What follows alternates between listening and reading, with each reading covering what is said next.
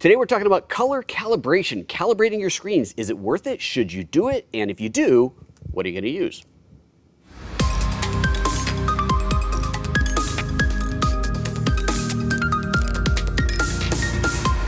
Greetings and salutations, good morning and welcome to PhotoJoseph's Photo Moment, the first live 3 times a week show all about video and photo and live streaming and stuff and that general topic of anyway, Monday, Wednesday, Friday, 9:30 a.m. Pacific here at youtube.com/PhotoJoseph. It is a live show, so if you're participating live, you get to participate in the comments in the chat room. I get to pull you guys up here and say hello to you and talk about secrets and all kinds of fun stuff, which is, of course, the best part of the show, being able to participate live. So we're going to do the quick show, then we'll do a quick little break over, turn over to the Q&A. We'll answer all the Qs there, or at least try to. We'll do our best. So today we're talking about color calibration. I picked this up from B&H. This is the Spyder5Pro. This is a handy-dandy little device for slapping on your screen and doing color calibration. The basic idea is quite simple. This is a, I think they call it color meter. It measures the color.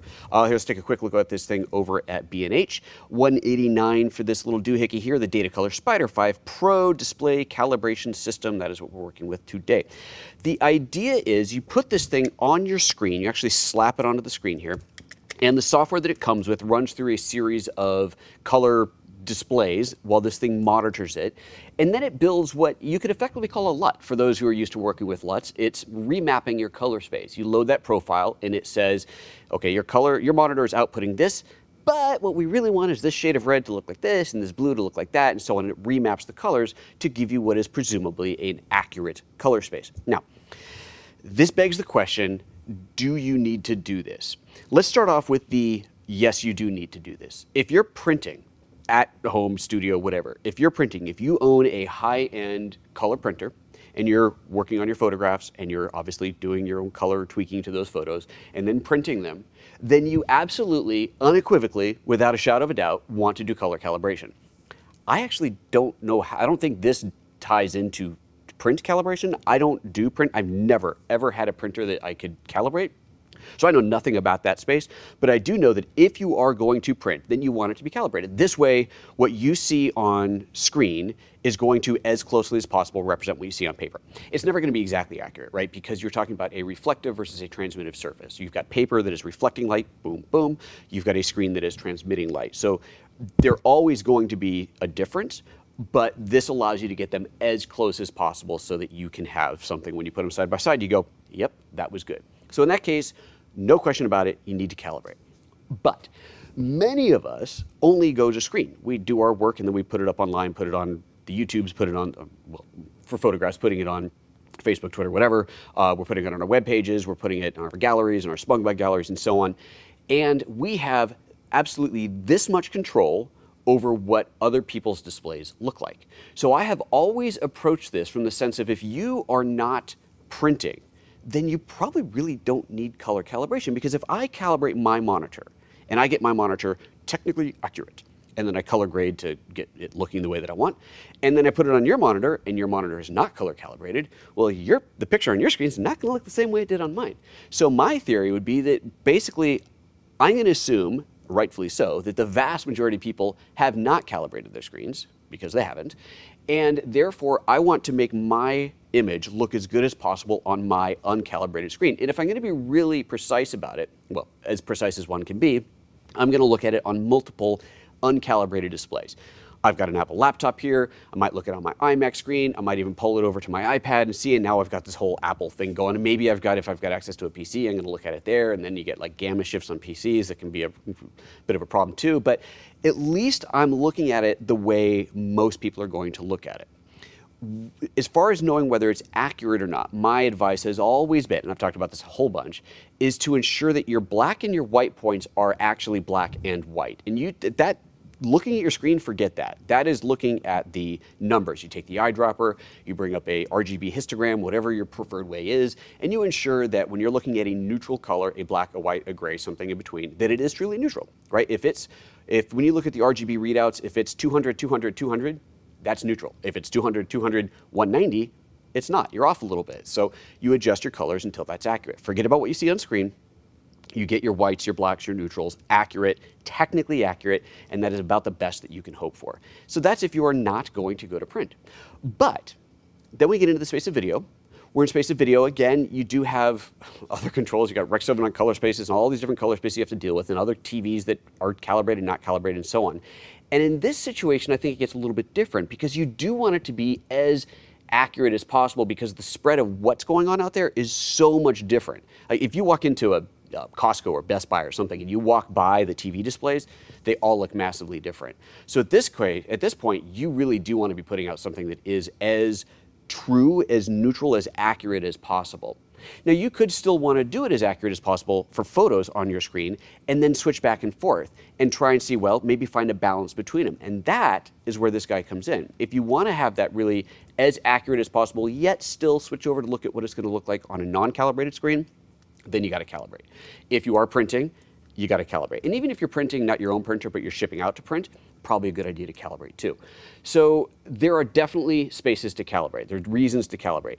And while I have been quite bullish on not calibrating, I am starting to change my attitude a little bit about it. And I just got this thing on Friday, and I calibrated my 2 screens that I'm using in my room there. And one of the cool things about it is it makes the 2 match. Now, they're very different panels, very different manufacturers, so it's not a perfect, flawless match, but it's way closer than it was before. So let's take a look at that. And we're going to look at how this thing works, but I want to show you first the before and after. So here's this. These are my 2 screens side by side without calibration. Now, one of the things I will say that it did, which was really surprisingly cool to me, was it had me adjust the brightness of my screen, and I had my screens way too bright. They were way too bright. So they've been toned down quite a bit based off of the calibration, based off of what it says you should do. And it does that by actually combination of monitoring the light in the room itself and then monitoring the light coming out of the display. And it had me bring them way down. And now that they're down, they're actually a lot easier to look at. Before I was honest, I was kind of like, this is a little bit much. You know, you kind of don't want to turn down the brightness of your screen because it looks so good. But I realized it actually is a lot better when it's dimmer. So it had me calibrate, adjust the brightness on the 2 screens to get them to match. So here's this display here is with the brightness adjusted. I didn't want to touch my brightness, but that is uncalibrated versus calibrated. Now look at the massive, let's go full screen on this, the massive difference between these two. Now, this is uncalibrated, and this is clearly very, very cold. The whites are very, very blue. We go to calibrated, and I would say it actually feels kind of warm. I'm looking at it going, I think this is really warm, but I've also been looking at it so cold for so long that I think that my eyes and my brain needs a little time to reset. Like I said, I just did this on Friday when I walked in this morning, and I honestly felt a little bit less like it was overly warm, so we'll give it some time, see how it goes. But when we look at the before and after in here, it is a huge, huge difference. So we're obviously looking at a picture of an X-Rite color checker, and even in here, when you look closely, you can see some differences between the two, whereas this one, they are matching much more cleanly, much nicer. So it is an interesting thing to do. So if you are interested in this space, if you're interested in calibrating, then I'm going to recommend you pick one of these up because it's kind of awesome. Now, let's take a look at the actual process of doing it. Let me get out a full screen on here. And it really is super easy. I'm not going to show you the whole process here, but basically you install the software, obviously. Incidentally, the software installer is like written in 1984 or something. It keeps coming up with not optimized for your computer. It still works fine. Just run through it, ignore the warnings, and just keep going. It works, but it's like, it seems to be kind of old software. You'll start by doing a little interview. It says, has your monitor been on for at least half an hour so it's fully warmed up? Is your room environment set the way you like it, and so on. And then it'll run through a list of the things that it's going to do the calibration. And one of the options is to adjust the brightness on your screen. And here's an interesting thing. When I did it in my room, in my studio, it was, in my office rather, it was, by default it wanted to adjust the brightness. When I did it out here and I told it that I was on a laptop, it disabled that. It said recommended not doing that. And I think that's because it knows as you move around, your brightness is going to have to adjust because your environment is not controlled. I overrode that and said, no, go ahead and do the brightness. And because I'm in this room, it said way too bright, which it is. This is too bright to be doing any kind of color accurate work because obviously this is set up for being on camera. So we've kind of ignored that part. I just went, okay, fine, don't do the brightness, bypass that. And then the next step of it, it brings up a screen here and it says, place the Spyder on the display as shown. You place it here and then hit next. So that's what we're going to do. Let's take a look at this view. you take, oh, actually here, let me do this first. Let me do a quick little close-up because I haven't shown you this thing yet. So this is the Spyder itself. This is effectively a lens cap / counterweight for holding it off the back end of your monitor. There's the sensors in there, so just like any camera lens when you're not using it, keep it nicely protected. It has a 1/4-20 thing on the bottom. I don't really know why, but it does. Anyway, but that's it. That's all there is to it. Very, very simple, very straightforward. When you do the room environment reading, you just leave it closed like this. You set it on your desk next to the screen, and that sensor there monitors the brightness. And then when you do the actual screen test, you just put this on the display itself. So let's go ahead back to this view. We're going to put this over. You use the as a kind of a counterweight, and I realize this is a bit dark there. Sorry, the lights are not pointing in the right direction for this. But we just put that on there, and then I click Next, and it starts running through a calibration cycle. And that's it. It's going to bring up white, and it's going to bring up a bunch of different colors, and it's going to base the calibration off of that. So I'm not going to let it go through the whole thing because it'll take a little while to do. But that's it. I'll throw it back up when it throws up a pretty color. But it goes through black and white and RGB, and gray. It's doing a gray right now. It does a bunch of different tones, and it bases it off of that. And then it creates a profile. And you can name the profile. Look, now it's in red.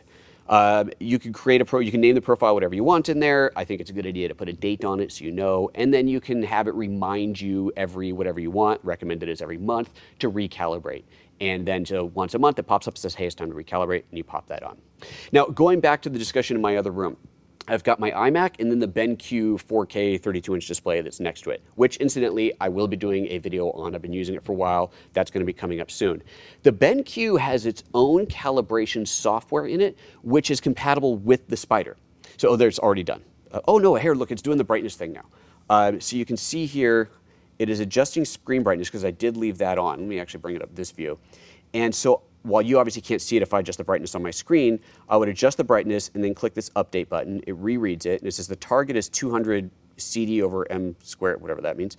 So there I turned it down too much, so I'll bring the brightness up a little bit, hit update again, it rereads it, and it determines whether you have to adjust your brightness anymore.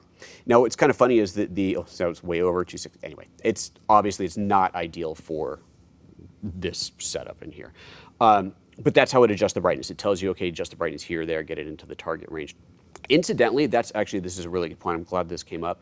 I discovered this. You know how you've got your brightness display buttons on your computer keyboard, on a Mac, I have no idea what's on a PC, to make it brighter or darker? Those increments are quite big. So in this case, what I needed to do on my other room was bring this up and go into the displays.